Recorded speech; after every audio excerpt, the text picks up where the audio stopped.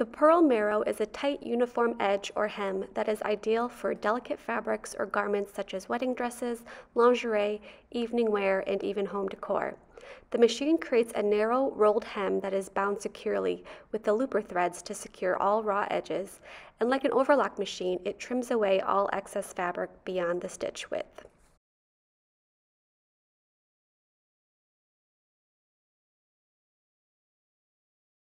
This machine is set up with 3 threads, 1 top needle and polyester overlock thread, and 2 woolly nylon threads for the lower looper, which travel side by side through the machine for a denser fill in the final stitch, but it can also be set up for just a single looper thread.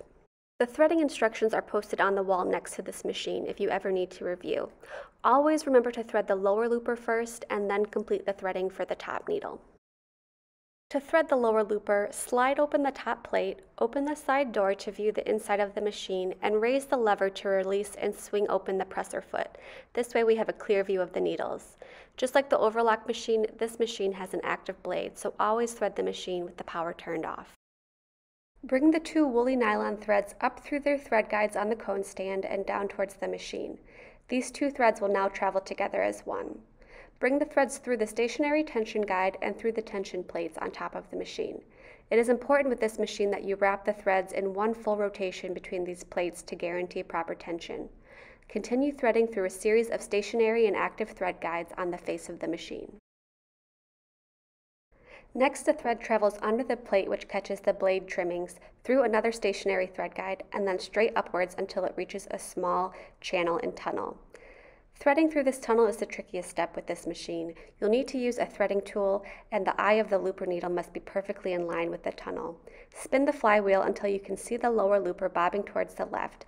You'll be able to tell when the looper aligns correctly because you'll be able to push the threading tool all the way through.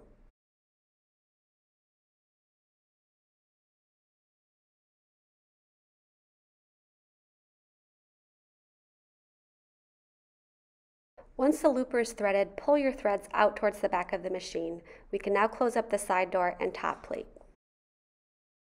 Bring the top thread up through the thread guide on the cone stand and down towards the machine.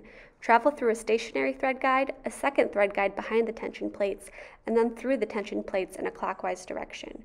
You do not need to double wrap the thread for this tension plate. Next, the thread must feed through a small tube. Use tweezers or a threading tool to assist with this step. The threading of the needle is obstructed from the front of the machine, so you will need to lean in to get a clearer view from the side. Once the thread funnels out of the base of the tube, run it through another guide and then catch on the bobbing hook.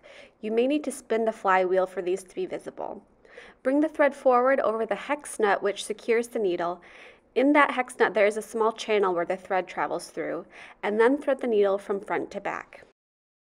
These needles are slightly trickier to thread as they are curved, so using a thread guide or tweezers may be helpful.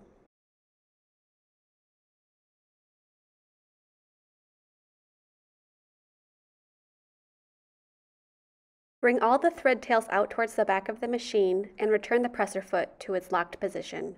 The machine is now threaded and we're ready to sew.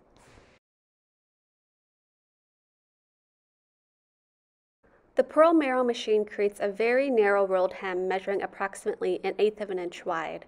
The blade will trim away any excess fabric beyond the stitch width, so be sure to factor this into your pattern draft.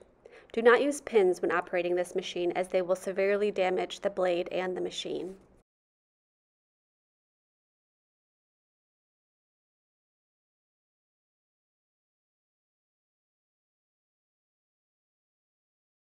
When you're finished sewing, always leave a long tail for the next student and clear away any scraps or debris from the table and floor.